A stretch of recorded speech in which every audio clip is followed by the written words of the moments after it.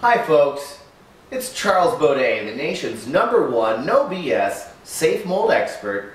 More information can be found at www.safemoldsolutions.com.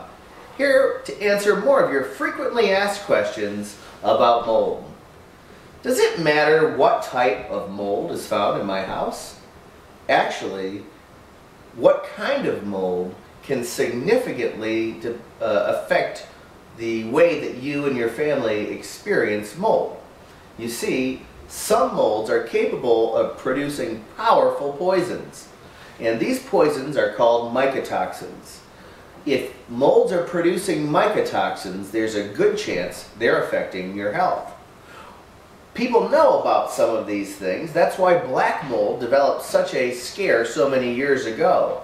However, what's even scarier, folks, is that even the innocuous, non-toxic, supposedly safe molds can become what is known as an opportunistic pathogen.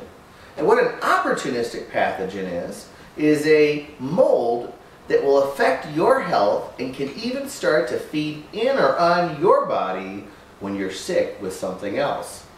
So if you are suffering from one or more of a variety of other health conditions, if you're immunocompromised, if you've just had surgery, even the non-toxic molds can move into your body, set up shop, and make you very, very sick.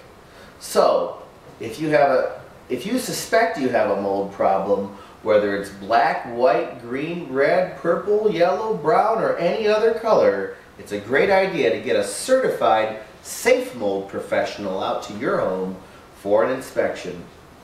You can learn more at www.safemoldsolutions.com, and there you can get a copy of my book, Got Mold, Now What?